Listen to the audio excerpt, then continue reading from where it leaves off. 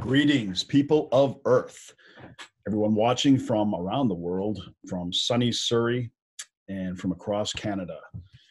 It is COVID Chronicles 15 for the morning of March 26, 2020. And shout out to Ivan from Sector B49, under quarantine, but a faithful viewer of the program.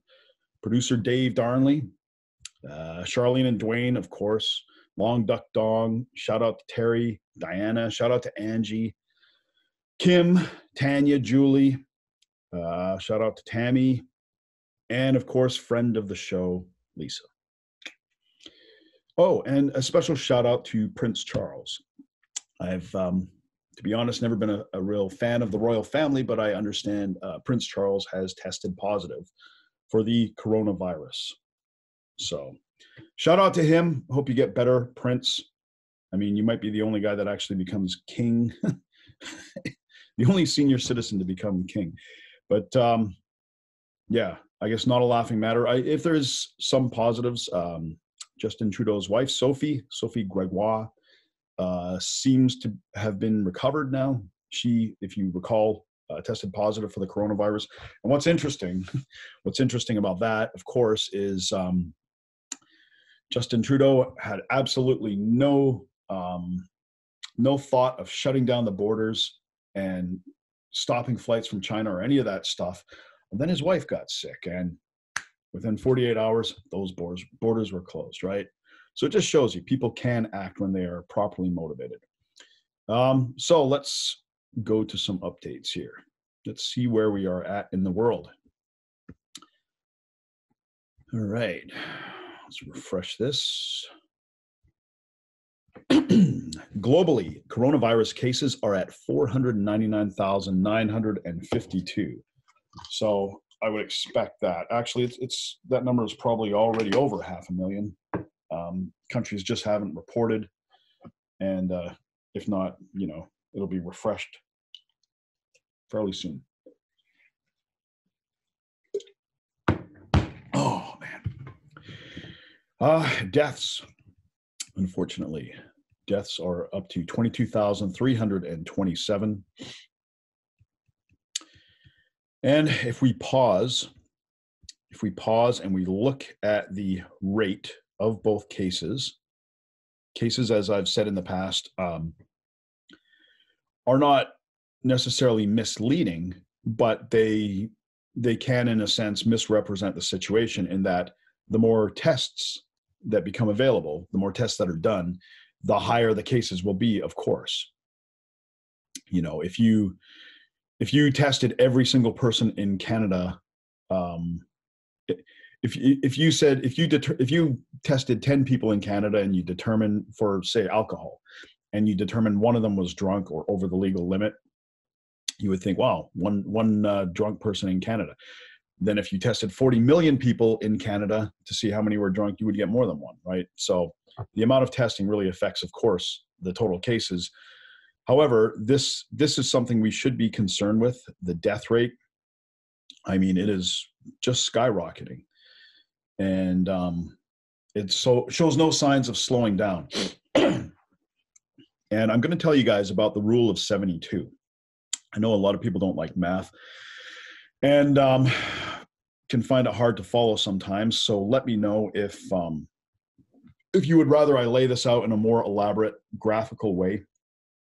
But the rule of 72. So let's say 10%. Let's say there's a 10% increase each day in deaths, right? Well, that doesn't mean you're going to have a 100% increase in 10 days. You have to look at the rule of 72. And however many times a number can be divided into 72, that will give you how long it takes something to double. So let's say the death rate was 7.2%. Like each day, say you had 100 deaths, right? 100 total deaths. The very next morning, you had an additional 7.2. And I know you couldn't have 7.2 deaths, but all right, you know what? Scrap that. Let's say you have 1,000 deaths, right? And the next morning, consistently, you're getting this number. You have 72 new deaths, right? That would mean the death rate is increasing by 7.2% per day. And so that number would double in 10 days. So it would go from 1,000 to 2,000 in 10 days. So if it's 14.4%, then that number would double in 5 days, because 14.4 goes into 72 5 times. You can think of this when you get a mortgage too, or an investment. Let's say you invested $1 million and the rate of return was 3%, right? 3% per year, $1 million. Well, 3 goes into 72 24 times, right? So that means, and if, because it compounds, right, you get interest on the interest, that means that within 24 years, at the end of 24 years, you would have $2 million. So that is the rule of 72 explained. So that's what we have to look for when we look at the rate at which these are increasing. And we'll go down and we'll look at some real world examples here. So China, 67 new cases, 3,287 deaths. I'm really starting to get dubious about this. I'm really starting to have doubts. I mean, it looks like the USA is going to pass China probably within a couple days.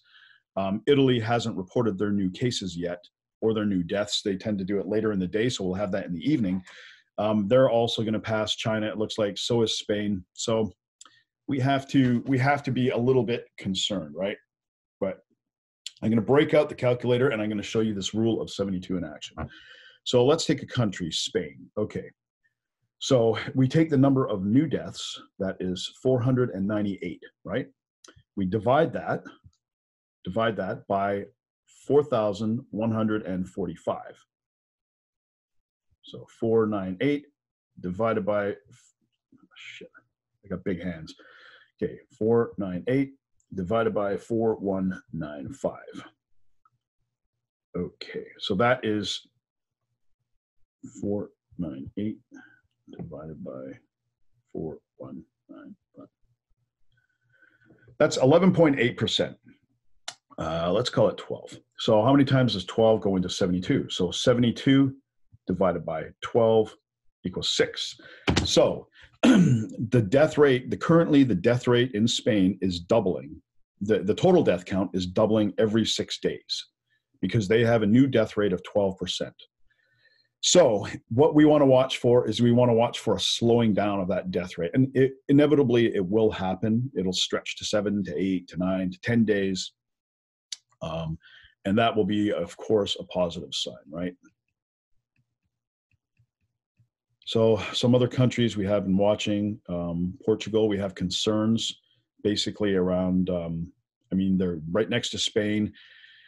Lifestyles, cultures, customs are very similar to Spain and Italy, and that would lead to a much higher rate. Now let's take this number here, right?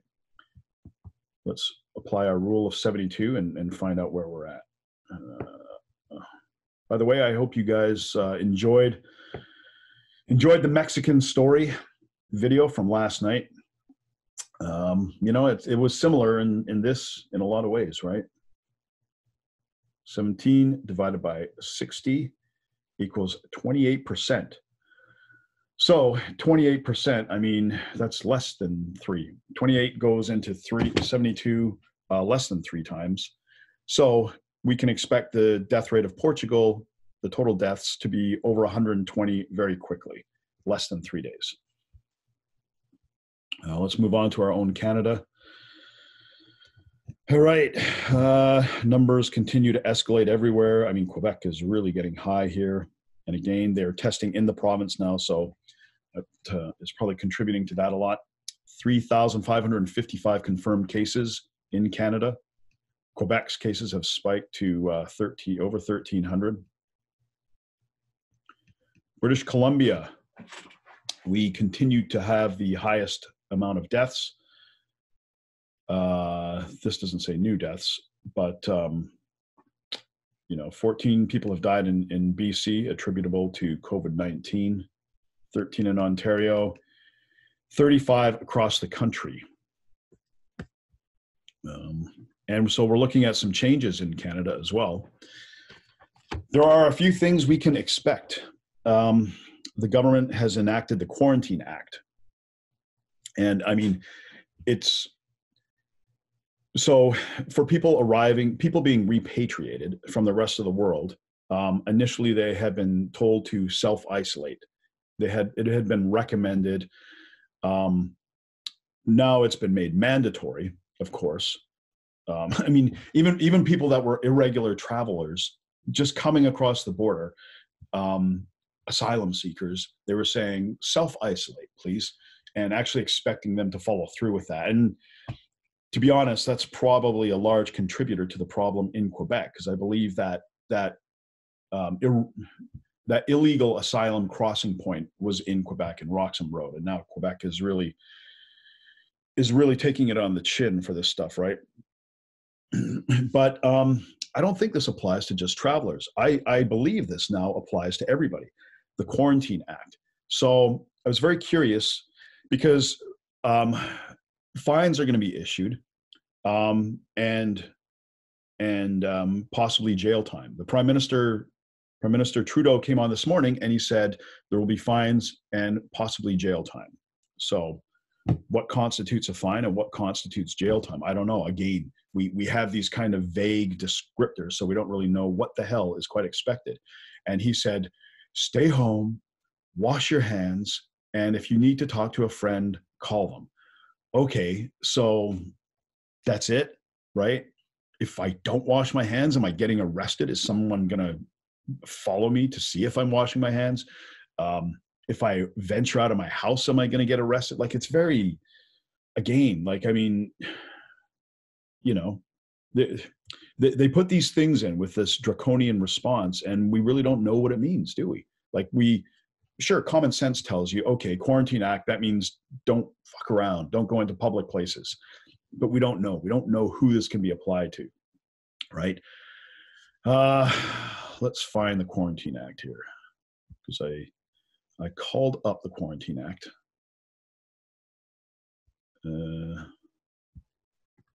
This should be it here.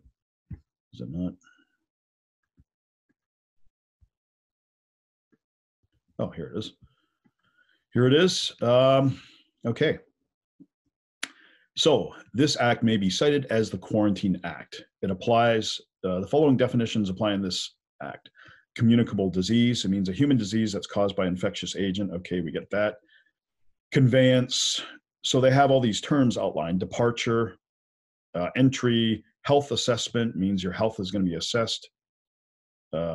Medical examination, none of these really apply though. Peace officer, a person referred to in paragraphs of the definition of peace officer. Okay. Binding, the purpose of this act is to protect public health by taking comprehensive measures to prevent the introduction and the spread. The key here is spread, because we know what we need to do about the introduction. The introduction is to seal off ports of entry and to tightly control commercial transport through that. So that's much easier to manage. The key word is the spread of communicable diseases, right? And believe me, I am all for flattening the curve and stopping this. But again, all of this stuff, it lays out what they can do and who does what. Powers of the minister. The minister may designate qualified persons or classes of qualified persons as analysts, screening officers, or environmental health officers. So I'm sure this will include police. Who else beyond that? I mean, is your nosy, busybody neighbor going to be designated as the street quarantine officer, there to rat you out if you're spending too much time walking up and down your street? I don't know. The minister may designate medical practitioners as review officers. Okay, that sounds, I guess, somewhat reasonable. The minister shall have a certificate. The minister may establish a quarantine station at any place in Canada. Okay, I think that needs to be elaborated on a little bit. Are you going to go out for gas one day and then end up being, filed off to some building in the outskirts Uh, what else is there in here? Quarantine facility. The minister may compensate, not will, may compensate any person for the minister's use of the place. Hey, well, you can use this office. I'll happily do this this COVID cast somewhere else, right? I'll do it from my rooftop, maybe. You guys can use this. Please reimburse me if you do. The minister may, by order, designate any point in Canada as an entry point. See, now that's very convenient language, right? Like, so the communication can go out that we are going to be monitoring and enforcing entry points, and then you find out that you know, a parking lot is an entry point, right? So, anyways, let's move on from this. It's not really a pleasant subject at all. You can't refuse to be screened. It probably will lead to your arrest for sure.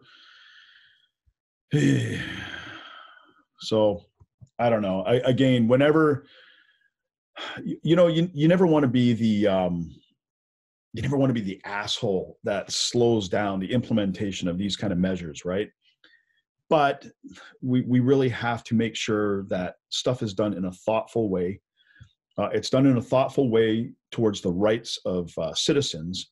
I mean, in this country, we owe a debt of gratitude to our ancestors. And I mean, this goes to the older people as well that are being affected by this, right? These are people that made a country that we want to live in, you know. It's through their work, through their effort, through their sacrifice, through their own self-monitoring. Society is a social contract, right? And there isn't enough power to enforce every law on every book and every practice in every society. They just don't have enough people to do that. You would literally need to police, incorporate half the population to do these sorts of things, right? And for example, like, I mean, you know, foreclosures, right? If you don't pay your mortgage, maybe the bank can foreclose on your house. But if everybody stops paying their mortgage, that's not going to happen. It's impossible. There's not enough eviction officers out there, right? So I would really like clarification on these things as they come in. I want clarification, and I want on exactly what is expected of people, right? They love to say ignorance of the law is not a defense. Who the fuck can know every single law that's applicable in the entire country? That's impossible. So yeah, ignorance should be a defense. So if you want to implement these things, and we're all on board for it, be very specific. Let us know how long it's going to go for, what would constitute phasing this out, right? And what's going to be, what sort of standard people are going to be held to. Is that too much to ask? I don't think so. So that's the Quarantine Act. Another thing that I've come across that I found is a little bit disturbing. Let me see where we are at here. Okay, so this is also very, very disturbing. Ontario health officials sound alarm over impending shortage of masks, protective gear.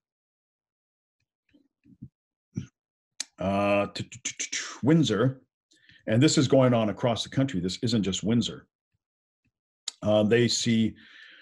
They are asking anyone, like, I mean, asking anyone, what the fuck does that even mean? Like, are you going up and down to people on the street and saying, hey, do you have medical equipment? But anyways, they're asking anyone with a surplus of N95 and surgical masks. Anyone. So any of you out there have a surplus of N95 and surgical masks, along with gowns, nitrile gloves, battery-operated thermometers, hand sanitizer, wipes, and respirators. Well, I got some wipes if you guys need them. We foresee a shortage, and we are acting now. Okay, so that is disturbing. That is very disturbing. We have a pandemic that is escalating very quickly, and we have known about this. We have known about this for 3 months, right? You and I, like Joe Citizen, may not have been completely focused on this item a month ago, but health officials really should have been, right? Health officials and government officials should have been focused on ramping this stuff up, right? because it's a concern, and now we're all paying the price. We got a quarantine act on us, right? We got an economy that's going to implode on us. So we're facing shortages on medical supplies across Canada. But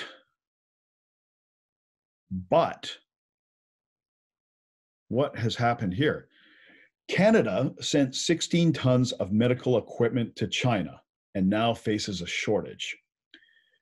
So, yeah, it's really hard to believe this stuff, isn't it? It's really, really hard to believe this stuff. It's really hard to believe how reckless and cavalier our country was. February. I mean, I knew about this. The first case of coronavirus was identified in Canada in January 25th. And we knew it was a problem in January in China. Okay. So we knew it was a problem. We knew it had come here, right? And still we sent 16 tons of protective equipment, clothing, face shields, masks, goggles, and gloves. Hey, all the stuff that we need now, that was all sent to China, right? So, I mean, needless to say, this is another thing that is just, oh man, I mean, we've been kind of screwed, right? So they do these idiotic things and then they expect us to pick up the tab, right? So yeah, we're sending this stuff out to China. And now we have a shortage. Like, can you believe it? The US, let's get to the US, and then we'll take one look at a strange story coming out of China. So the United States, they are targeting Easter as a return to normal. And, this is, it's a rapidly evolving situation. When I first had started this COVID cast, my goal was, okay, well, 2 weeks, I got time to kill for 2 weeks, I guess. Let's do this. Probably April 3rd. I was looking at sort of the ending date. I really don't see things ending April 3rd. And I really don't see things ending on Easter either. I think that's wishful thinking on the part of the US government. I wish it would. I wish it would end in Easter. I don't think that's going to happen, but that's what they're going to try for. So, and again, here's what we need to watch. We need to watch that we need to watch that bailouts don't go to the richest people running the countries, right? That we should all be clear on. We all learned that lesson in 2008. If you're old enough to remember the economic crash of 2008, 2009, then there was a whole movement that came out of it, Occupy Wall Street, right? We need to watch that these bailouts go to Main Street, not Wall Street, right? But another thing we need to watch out for is that we don't see the economy, and believe me, I want the economy to be open. I'm going to be one of the victims of a crashed economy, as I'm sure many of us will be. But we really don't want it to be opened up so that a few people seem to do really well. They're going to open up global travel, but keep the rest of us in the country quarantined. And we don't need it opened up just to benefit specific industries as well, right? Essential industries, okay. But we don't need our health. We don't need people dying to get the GDP up 3%, right? So here is some news that is both odd and disturbing. And this is breaking news. You are getting breaking news. Watching the Rick Richards show. I'm going to change the name, I think, from this COVID Chronicles to the Rick Richards show. It's got a little more punch to it, right? Anyways, I'm giving you some breaking news. This morning, Donald Trump, and this has been confirmed, I have seen it, Donald Trump is looking at putting troops near the Canadian border. So the American government officials inside Donald Trump's White House are actively discussing putting troops near the Canadian borders in light of U.S. border security concerns around the coronavirus pandemic. Well, this is odd in that, number one, their situation is far worse than ours. Like, they've got a way bigger problem than we do. And, on one hand saying Easter, we're planning on getting back to normal. On the other hand, saying we're going to put troops on the border. Those are somewhat contradictory. And it's odd. They're putting, well, whatever. Anyways, that's their position. They are looking at this, and I think this is actually going to happen. Few people cross from Canada into the United States at unofficial point each year, but the goal of the policy would be to help border guards detect irregular crosses. And I assume it's happening, but it just can't be in a very large number. If anything, it's coming the other way. We're getting these people coming into Canada. So, yeah, and Justin Trudeau confirmed the news while giving his daily briefing to reporters from Rideau Cottage, acknowledging conversations are taking place. Conversations are taking place. So what has been the world's longest unmilitarized border may no longer be a thing. And it's, what, if we stop and reflect on that, it is actually really sad. I can remember when, I'm old, right? Nice thing about being old is you can see things change and patterns. When I was, a teenager in my 20s, I used to just get in my car and drive across the border. Sometimes they would ask for a driver's license. Most of the time they didn't. They would just say, where are you going? Get gas. Okay. And that was it. It was actually a pretty simple thing. And it's gradually, it become more and more regulated and convoluted. And we've really moved from a high trust society to a society where just everything is just under scrutiny, right? So that is what's happening with the US and Canada. And here is a strange thing that I've come across. I'm going to need a shot of Monster to deal with this one.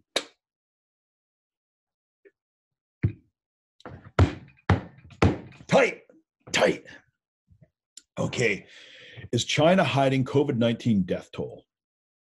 Now, I have shown you the numbers, right, from China, and it's 81,000 people infected and a little under 4,000 deaths, which is highly suspicious given a country with a population of 1.4 billion, where we know that there are some questionable practices in wet markets, and I don't know if that's completely stopped across the country.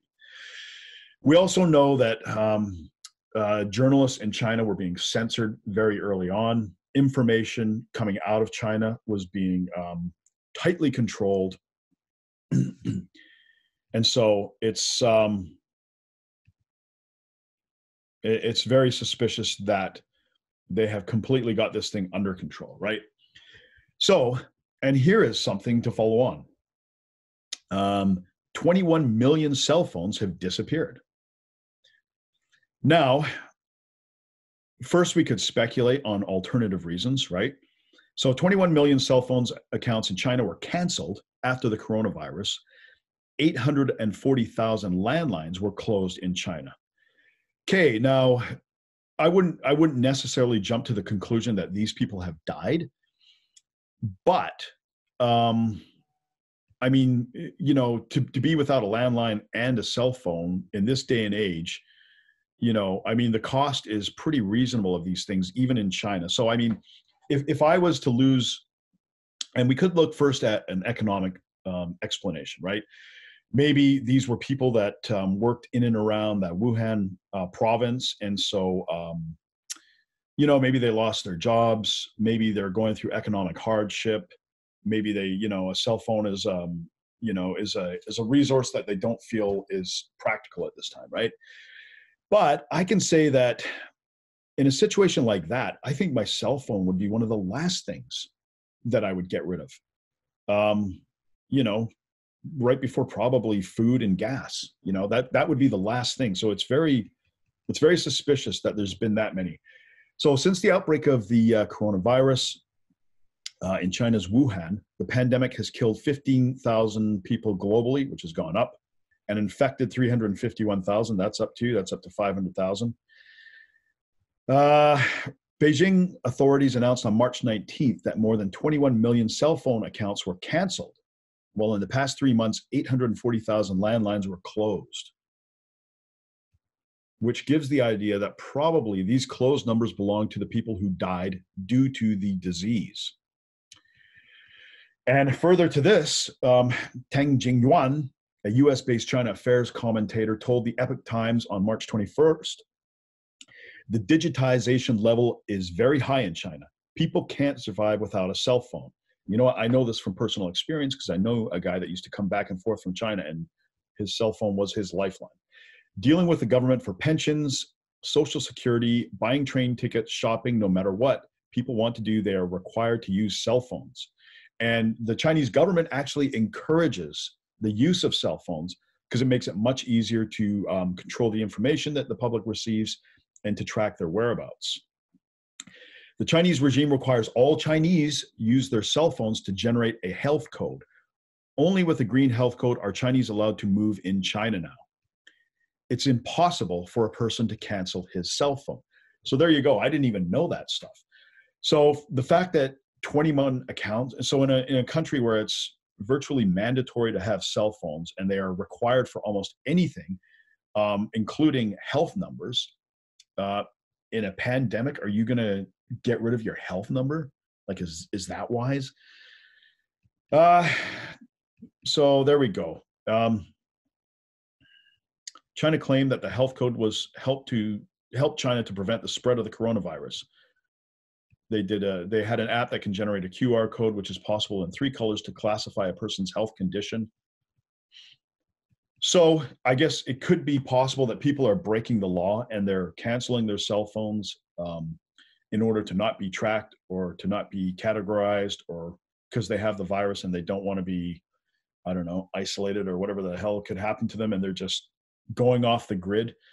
Or it could be that they died, or it could be a combination of both. But it is very suspicious that they would have a sudden drop like that. It should be reported that as per the reports, China Telecom is the second largest carrier, and it has lost 5.6 million users in February and lost 0.43 million users in January. And it goes on to mention some of the other ones. Here are some alternate possibilities. It's possible that these workers may have gone to their home city for Chinese New Year, and after the travel ban, they did not get a chance to come back to China. It should be noted that in China, there is a basic monthly fee to hold a cell phone account, and the majority of migrant workers who belong to the lowest income group likely only have one cell phone account. The economic downturn caused by the outbreak could have forced Chinese people who have 2 cell phones to cancel one of them. So there is some possibilities. There's possibilities that these Chinese have just gone to other countries, right? Like if you're Chinese and you're going to Canada, maybe you're going to say, hey, you know what? I'll ride this out in Canada. Fuck the cell phone. Don't track me. I'll see you guys when this shit's done, right? Migrant workers, same thing. People with 2 cell phones, also same thing. So there are possible explanations, but it is something that should probably be watched because it does present the possibility that we are not getting the full story, right? And remember, no matter what, we want correct and accurate information, because the only way you can make decisions, the only way you can make the right decisions is if you have correct and accurate information. So hold people accountable, make sure you get specifics, and this applies to everything. This applies to things in your life as well. This applies to your job. People say, if employers say, you know what, we're going to make sure everyone's taken care of. No, I don't want to know taken care of. I want specifics. I want to know when a check is coming. I want to know how much it's going to be. When do you expect this to last? What are you making your decisions on? And they may not have the answers either, but hold people to specifics. Don't look for feel-good promises, okay? So on that note of wisdom, I will say goodbye, farewell, so long, adios, arrivederci, sayonara, and we will reconvene tonight. And I'll see if I can come up with some white pills tonight, okay? Some good news. Bye-bye.